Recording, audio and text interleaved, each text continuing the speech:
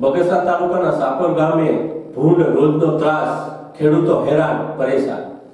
અમરેલી જિલ્લાના બગસરા તાલુકામાં આવેલ સાપર ગામમાં આવેલ ખેડૂતોને રોજ ભૂંડનો ત્રાસ હોય। સાપર ગામના ધનજીભાઈ વેગડિયાના ખેતરમાં તુવેર વાવેલ, જેમાંથી આજે તુવેરના પાકને ભારે નુકસાન કરવામાં આવ્યું હતું। આવી રીતે ખેડૂતો દ્વારા સરકાર શ્રી તરફથી કોઈ યોગ્ય પગલાં લે અને ખેડૂતોને મદદ મળે, કારણ કે રોજ અને ભૂંડના ત્રાસથી ખેડૂતો હેરાન અને પરેશાન થઈ ગયા છે। હવે આમાં તો અમારે શું સરકારને કે વાત કરવી કે ભાઈ આમાં આપણે નુકસાન સમજો કે માલિકો ઢગલા કરી દીધા છે થોડા।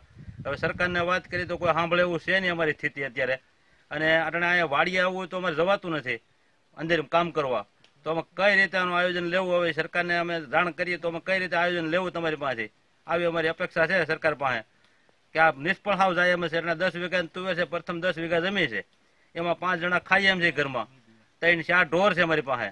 તો આમાં પશુપાલકને હું ખવડાવું, સરકાર પશુપાલકને સબસિડી આપે તો આમાં સબસિડી અમારે લેવા ક્યાં જ આવી? આ ઘરનું છે નથી ખવાઈ શકતા, તો આ કઈ રીતે અમારે આયોજન આને દેવું? સાપર ગામની અંદર અત્યારે કુદરત રૂઠી, દુષ્કાળના વાગ્યા ઢાકલા, ખેડૂત બેહાલ સ્થિતિ, પાકના ભાવ મળતા નથી, તેમાં આજે તુવેર વાવતા ખેડૂતની મહાવ્યથા, રોજબૂનનો ત્રાસ, જાય તો ખેડૂત ક્યાં જાય? સરકાર પાસે અપેક્ષા રાખે આ રોજબૂનના ત્રાસમાંથી મુક્તિ આપે, એવી રિપોર્ટ બાય કિરીટ શિવાણી, બગસરા।